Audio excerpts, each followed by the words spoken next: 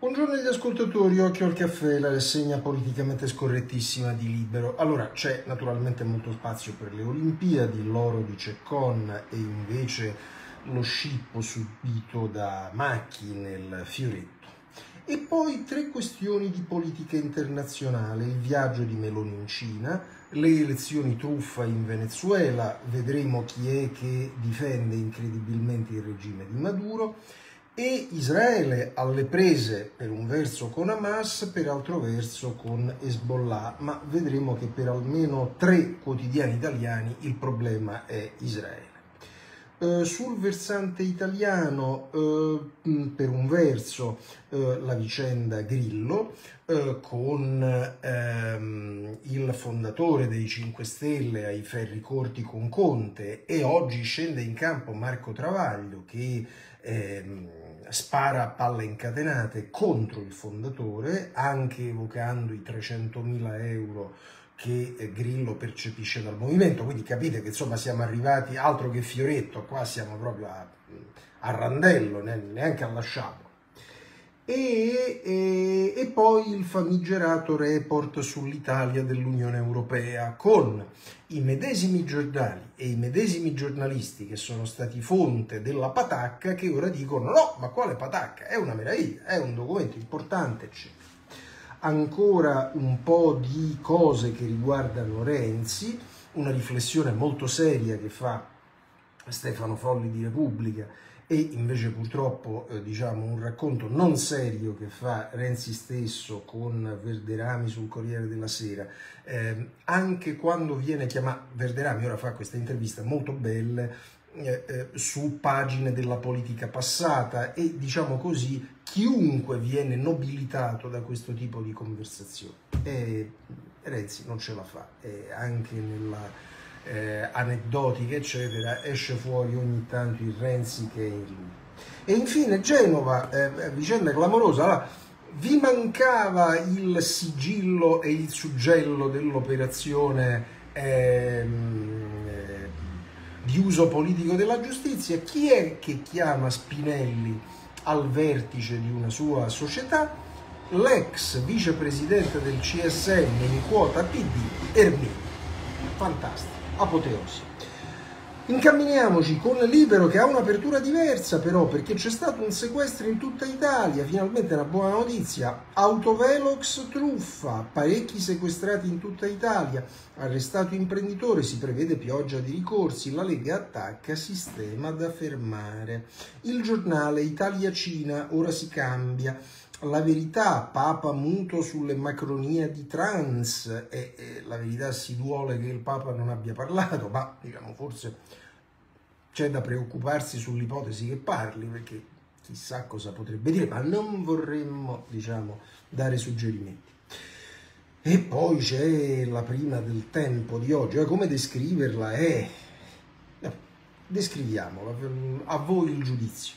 Ieri sono uscite nuove cose sul mostro di Firenze, eccetera. Allora qui c'è una figura, vedremo chi, vestita come Pacciani, con la tuta di Pacciani, la camicia di Pacciani, il cappello di Pacciani, però al posto del volto di Pacciani c'è il volto di Renzi. Titolo: Il mostro di Firenze, le grandi manovre dei moderati. Direte voi, ma che c'entra Pacciani con le manovre dei moderati? No, è una questione che, mentre andiamo in onda alle 6:03 del mattino, supera i nostri limitati mezzi. Avvenire, ai confini della guerra, Netanyahu minaccia una risposta severa ad Hezbollah. La minaccia è quella di Netanyahu. Corriere della Sera, sotto la testata Meloni 90 minuti da Xi, sia al piano triennale ma con regole e rapporti riequilibrati. Titolo principale: Libano, l'ira di Netanyahu. L'ira di Netanyahu. Domani il Libano tiene in ansia la Farnesina e Israele va allo scontro con Erdogan. Veramente è Erdogan che ha insultato Israele, però per domani è Israele che va allo scontro con Erdogan. Il Fatto Quotidiano, allora la cosa da vedere è l'editoriale di Travaglio, un grillo al bivio, ma è abbastanza comico che diciamo si suoni la gran cassa per le firme copiosamente raccolte sui referendum autonomia, e raccolte però non, diciamo, facendo i banchetti, sudando, il sole, gli autenticatori, eccetera, no, ma uno sta tranquillo a casa sua sul divano, fa un paio di click e il fatto dice siamo fortissimi, sommersi dalle firme, già 250.000 adesioni in 4 giorni per abolirla, adesso la destra ha paura, boom, sulla piattaforma digitale, boom, e certo uno sta sul divano al fresco, eccetera, dice, siamo fortissimi, va bene. Quotidiano nazionale, autovelox illegali, stop in tutta Italia, Messaggero, Meloni e la Cina è un partner, Stampa, è la Farnesina che parla, gli italiani lasciano il Libano, e infine Repubblica, all'ora della trattativa, diplomazia al lavoro per evitare l'attacco israeliano, convincendo Hezbollah a ritirarsi oltre, eccetera, eccetera. Vabbè, questo è il quadro. I contenuti di Libero, l'editoriale è di Secchi sul senso della missione di Meloni in Cina dopo la benedetta uscita dalla sciagurata via della seta, però dice Secchi dei rapporti commerciali vanno pur tenuti. L'apertura è sull'autovelox truffa, ci arriveremo, di spalla chi vi parla, con il recupero di un sondaggio di Isleri che era molto interessante, perché non era solo le tabelle sui partiti, era tutto invariato, ma era una vera sonda calata nelle viscere del paese, e la Stampa l'ha sbattuta ieri a pagina 19. Veniva fuori un quadro di disincanto, di estate del nostro scontento, italiani sempre più lontani dalla politica, preoccupati di cose rispetto alle quali non hanno la percezione che la politica sia, diciamo, focalizzata, potere d'acquisto, eccetera. E quindi occhio, centrodestra, dedicati alle realizzazioni, centrosinistra, dedicati a dare una prospettiva concreta alla tua ipotesi di alternativa. Questo dovrebbero fare i politici, ma chi siamo noi per dare suggerimenti? L'autovelox vi spiega tutto Claudia Osmetti, mentre Rubini vi dà le reazioni del ministro dei trasporti. Dama è uno strumento che è stato utilizzato come un bancomat, con assessori e sindaci che ci fanno sopra, diciamolo chiaramente, la manovra di fine anno. E Emiliano Daltoso sente un esperto, Emanuele Della Palma, che dice adesso si blocchino tutti questi rilevatori.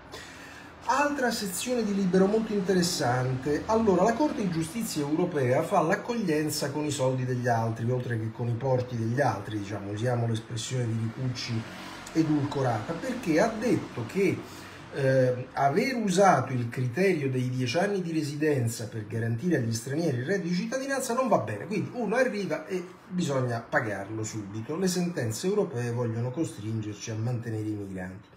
Adriano Talenti, fantastico, le fonti del dossier farlocco europeo, c'è anche Matteo Pucciarelli di Repubblica, ma voi comprendete che poi, diciamo, la cosa diventa chiaro, se uno prende i giornali di giornalista rispettabile, bravissimo, eccetera, ma se uno prende i giornali di opposizione e ci costruisce un dossier contro il governo di quel paese, il metodo si mostra per ciò che è.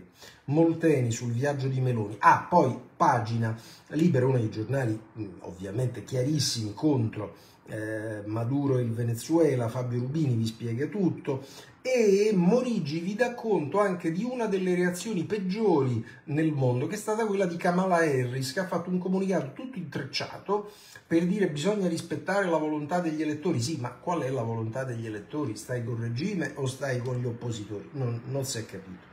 Zanon, Parigi, è stato arrestato un comunista per l'attacco ai treni, ma c'è un nuovo sabotaggio rispetto alla fibra ottica. Mentre è stato licenziato un commentatore della TV inglese per una battuta sessista, si è detto, sul ritardo delle atlete, dice si stavano truccando, battuta evidentemente di cattivo gusto, però voi capite bene, si fa la cerimonia come si è fatta e va tutto bene. Un commentatore fa una battuta greve e viene licenziato. Tempi duri per i non woke, o anche per i maleducati semplici, diciamo così, ma da qui a licenziare. Castro sulla Senna, la marea di merda sale, Macron resta a galla, direbbero quelli più grevi, ma noi cerchiamo di non essere troppo grevi, però i nuotatori, paltrinieri in testa, sono incazzatissimi e dicono a Macron buttati te in quella Senna. Senaldi su Spinelli, a cui che affida la holding all'ex deputato Ermini, già vicepresidente del CSM, peraltro in una consigliatura, lo ricorderete, che fu densa di eventi. Sandro Iacometti su la De Benedetti Story, diciamo che Libero non molla l'osso, questo si può stare tranquilli, diciamo, su De Benedetti. Bandini su Giffoni Film Festival, allora l'animatore Gubitosi sparacchia contro il governo, però poi escono fuori 240 consulenze, le cifre stanziate per i collaboratori, Bandini vi spiega tutto. Nei commenti Socci ancora sulla cerimonia inaugurale delle Olimpiadi, Nicolato sui guai della moglie di Sanchez in Spagna che non sono affatto finiti, Albertini una lettera molto tenera a un amico che ha perduto un cane e la consolazione che Albertini cerca di trasmettere. Poi Nicolato, pezzo molto interessante perché Biden fa danni fino all'ultimo e c'è un tentativo di rifare le regole della Corte Suprema, cioè siccome la maggioranza che c'è alla Corte Suprema non piace a Biden bisogna cambiare le regole. Peraltro il passaggio più comico della dichiarazione di Biden era quello sul fatto che ci voglia un limite ai mandati, no? Voi sapete, la Corte Suprema l'unico limite è quello d'età, quello della morte sostanzialmente. Ecco, che a dire questo sia uno che sta in politica da 50 anni appare perlomeno divertente. Come divertente, questo è bellissimo, pezzo di Stefanini. Allora c'era una specie di zarina nella corte di Putin, molto stentorea sui valori che ha fatto, ha lasciato il marito e si è messa col miliardario. Vi spiega tutto Stefanini. Zanon sull'attentato a Liverpool e poi ultima segnalazione, ecco, Libero è l'unico giornale che ricorda una cosa, oggi è un anniversario doppio, 30 luglio, il 30 luglio di 17 anni fa, 2007, morirono simultaneamente, stesso giorno, quasi stessa ora, due maestri del cinema, Bergman e Antonioni. Ne scrive con delicatezza e profondità Giorgio Carbone. Queste e altre le cose che trovate oggi su Libero. Ricominciamo il giro. Allora, il nemico dei giornali italiani chi è? È Israele. Come te sbagli? Corriere della Sera, guarda come presenta la questione a pagina 5. Israele, la risposta sarà dura. Gli USA provano a evitare la guerra. Quindi c'è Netanyahu cattivo e Biden che cerca di frenare. Ma il pezzo grosso della pagina 5 è l'intervista che Viviana Mazza fa a Vali Nasr. Direte voi, e chi è? E questo autorevole intervistato è il direttore della scuola di politica internazionale della Johns Hopkins University. È stato consigliere dell'amministrazione Obama. Piccolo dettaglio, è iraniano. E che cosa dice questo signore? Forse è un errore di Hezbollah. Aspetta un attimo. Forse è un errore di Hezbollah. Lo Stato ebraico deve rispondere, si lavora per il contenimento. Quindi, Corriere. Israele è duro, eccetera. Forse è stato un errore di Hezbollah, si lavora per il contenimento. Va bene. Corriere della Sera, questo è il giornale dei moderati italiani. Andiamo a vedere quelli che non sono moderati. Il Fatto Quotidiano, stessa canzone, pagina 6. Libano, Hezbollah prepara i razzi, i drusi a Netanyahu, assassino. Quindi chi è l'assassino? È Netanyahu. Poi nella pagina accanto non basta. Allora, sono stati arrestati 9 soldati israeliani per trattamento ritenuto torturatorio su alcuni detenuti. In un posto normale si dice, vedi la democrazia israeliana, sa anche correggere i suoi errori, c'è un meccanismo giudiziario. No, che fa il Fatto Quotidiano? Fabio Scuto, Abu Ghraib in Israele. Arrestati 9 soldati ultra per torture sui detenuti. Ma aspetta, non basta ancora, arriva Orsini, il professor Orsini, te lo ricordi Orsini? Quello che va da Berlinguer tutte le sere, che conclude così, che le democrazie liberali rispettino i diritti umani più delle dittature è una credenza falsa. Gaza lo dimostra, così, in scioltezza. Aspetta che te lo rileggo. che le democrazie liberali rispettino i diritti umani più delle dittature è una credenza falsa. Gaza lo dimostra, così, il Fatto Quotidiano. Ritorniamo sugli organi cosiddetti moderati, la Stampa, l'ambasciatore Stefanini, stessa canzone, Iran e USA possono evitare l'escalation, capito? L'Iran, cioè la testa del serpente, il burattinaio che fa muovere i burattini Hamas, Hezbollah e Jihad Islamica, secondo Stefanini può moderare l'escalation. Vabbè, voi capite bene che questo è quello che passano i giornali italiani su Israele. Aspetta che andiamo al Venezuela e così vi incazzate per la seconda volta. In questo caso i giornali da guardare sono 2+1, naturalmente Libero contro Maduro. Corriere della Sera, come riuscirà a offuscare la questione? Ce la fa, ce la fa. In Venezuela vince sempre Maduro. Il leader rieletto, l'opposizione dice gravi violazioni, lui ribatte, trionfi irreversibile. Quindi il pezzo di Sara Gandolfi è di mera esposizione, diciamo così, ponendo pariteticamente le accuse dell'opposizione e le controrisposte, le controobiezioni di Maduro. Titolo, in Venezuela vince sempre Maduro, tutto a posto. E c'è anche una colonnina con i complimenti di Rizzo e Acerbo. Rizzo è Marco Rizzo, Acerbo è quello di Rifondazione Comunista. Questo è dedicato a quelli di destra che dicono io sono di destra ma mi piace Marco Rizzo. Eccolo qua, complimenti al Venezuela e al regime di Maduro sul Corriere della Sera. Va bene, che altro serve? Vi serve altro? Sì, la Stampa. Vediamo pure qui come si riesce a... Eccolo qua, Venezuela, Maduro è ancora presidente, l'opposizione all'attacco, brogli elettorali, quindi è l'opposizione, cioè non è che c'è un problema oggettivo di truffa, di brogli, di risultato fraudolento, no, è l'opposizione, vi spiega Emilio Fibioli.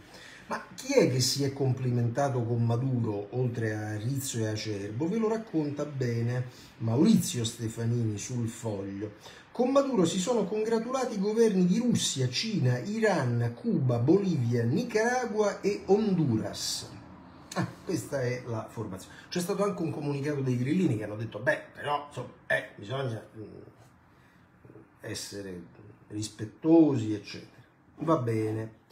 Cina, un po' tutti vi fanno le cronache, diciamo, non è che ci sia un gran sbracciarsi né a sinistra né a destra per porre la questione dell'autocrazia cinese, pure lì dei pericoli. C'è tutta una specie invece di grandezza cinese che viene raccontata, anche qui è il Corriere, oggi veramente brutta prova del Corriere. La ricucitura di amicizie, il colloquio a tu per tu, Monica Guerzoni, l'incontro con Xi, serve reciproca fiducia. Ora, che Meloni abbia preso la decisione giusta l'anno scorso di uscire dalla via della seta dove ci aveva infilato Conte e debba però riprendere un canale commerciale come fanno tutti gli altri paesi è indiscutibile. Sarebbe però compito comunque dei giornali illuminare un problema, diciamo, cinese generale, diciamo, i giornali di oggi lo fanno poco, diciamo, vedremo se lo faranno domani. Anche oggi lo fanno domani, mettiamola così. Politica interna italiana, un po' di Grillo Conte, un po' di Renzi. Cominciamo da Renzi e pone un tema Stefano Volli, che è in realtà un tema sul centrosinistra. Che missione si dà Renzi rispetto al suo ritorno là? Se l'obiettivo fosse quello di farsi dare 6 o 7 seggi alle politiche, l'operazione con Schlein e gli altri sarebbe relativamente semplice. Se invece fosse più ambiziosa, come è logico che sia conoscendo i protagonisti, allora verrà il momento in cui il renzismo, con tutti i suoi risvolti pratici, compresa l'eredità di quel governo, si scontrerà con l'antirenzismo, ossia con una sorta di ideologia che quella eredità respinge in toto e che ha soprattutto in conto il suo alfiere. In teoria il PD dovrebbe scegliere tra Renzi e i 5 Stelle, ma ovviamente questo non avverrà. E allora quale può essere l'obiettivo realistico di Renzi? Forse tentare di intercettare il lento spostamento a sinistra di Forza Italia su spinta dalla famiglia Berlusconi al di là delle cautele di Tajani, come dire, se voi vi spostate mi trovate già qui. Questa è l'ipotesi acuta che fa Folli. e preoccupante rispetto a una possibile disarticolazione del centrodestra, ma questo è un altro discorso. Travaglio mena Grillo nella contesa tra Grillo e Conte. Andiamo a vedere due passaggi. Il bivio di Grillo è tra l'accompagnare quel passaggio decisivo fra il rilancio e l'estinzione del movimento con la magnanimità e la generosità del padre nobile o l'insistere con la postura malmostosa, quella di chi snobba i suoi ex ragazzi meravigliosi, sottovaluta gli sforzi titanici che hanno fatto e i prezzi altissimi che hanno pagato per piantare quasi tutte le bandiere 5 Stelle nei 31 mesi dei governi Conte 1 e Conte 2, vilipesi e combattuti dai poteri merci, preferisce loro i presunti grillini Draghi e Cingolani, li liquida col gretto totem dei 2 mandati e ora tratta Conte da mezzo usurpatore. E fin qui siamo alla requisitoria del PM Travaglio. Poi arriva la richiesta di condanna, che è pesantissima. Sta a lui decidere se guadagnarsi 300.000 euro l'anno di consulenza per la comunicazione partecipando col suo talento o rintanarsi in casa a distillare letterine battute, regolette e rancorucci. Per fare il salto basta un pizzico di generosità. E qui, con randello dietro la schiena, guarda quanti saldi c'hai sul tavolo, zazzone, come ti permetti di... eccetera, il dibattito dei 5 Stelle. Va bene, a proposito di randelli, un randello ce l'ha Nadia Urbinati, professoressa Urbinati, la vedete dalla Gruber, solenne, contro la destra non si normalizza, vuole solo il dominio, vi dice su Domani, invece sono normali loro con questi commenti. Il report europeo va tutto bene, ci dicono i 3 giornaloni, anzi è roba buona, e te lo dice Repubblica. Sconcerto nella UE, metodo corretto nel rapporto sui diritti in Italia, Claudio Tito, la sorpresa per i toni usati dalla Premier, quindi Meloni non doveva manco scrivere la lettera, ha dato un pensiero alla von der Leyen e queste cose non si fanno. Aspetta che arriva la Stampa. Libertà di informazione, l'Europa gela il governo, conoscevano il report, e nella pagina accanto viene sentito, te lo ricordi Zaccaria, quello della Rai dei professori, poi diventato super tifoso del Fatto, dei Santoro, con Meloni la Rai è più sottomessa, invece con lui era BBC. Va bene, e aspetta che arriva anche il Corriere della Sera, dove torna in campo Fubini, lo stupore della UE per le proteste italiane. Sulla libertà di stampa Roma è stata consultata, quindi il capo degli eurolirici Fubini dice: ma come vi permettete di rispondere a von der Leyen? Va bene, la segnalazione conclusiva riguarda Renzi, che insomma, a noi Renzi è anche molto simpatico, però non esce bene da questa rievocazione di Verderami. Verderami ricorda il periodo in cui Renzi era Presidente del Consiglio, Presidente degli Stati Uniti Obama, Vicepresidente Biden. Renzi ricorda una circostanza in cui Obama non lo consultò nella stesura di un comunicato, allora Renzi lo fece aspettare 6 ore prima di dirgli di sì, ci fu anche un confronto ad alta voce, poi Biden lo chiamò nei giorni successivi per ricucire, vabbè, e questo episodio. Dopodiché c'è una contestazione che Obama fece successivamente a Renzi. Siete troppo legati alla Russia, alludeva al rapporto Putin-Berlusconi. Obama non amava Silvio, al contrario di Tony Blair. Io avevo appena nominato Alleni Descalzi, che gli addetti ai lavori chiamavano Claudio l'Africano. Volevamo cioè puntare sull'Africa per sostituire la tradizionale dipendenza energetica da Mosca. Provai però a spiegare che il nostro rapporto con la Russia non era legato ai rapporti del PC con il CUS o a certe ragioni commerciali. Tenetevi forte. E per aiutarmi citai Dostoevskij, secondo il quale senza la Russia non c'è l'Europa, senza l'Europa non c'è la Russia. Non era la prima volta che usavo il famoso romanziere, lo facevo di frequente da sindaco di Firenze. Dicevo che quale bellezza salverà il mondo l'aveva scritto avendo negli occhi Palazzo Pitti, e Verderami intuisce la fregatura e fa: ma è provato? Renzi: questo è il racconto che faccio io, Dostoevskij non può smentire.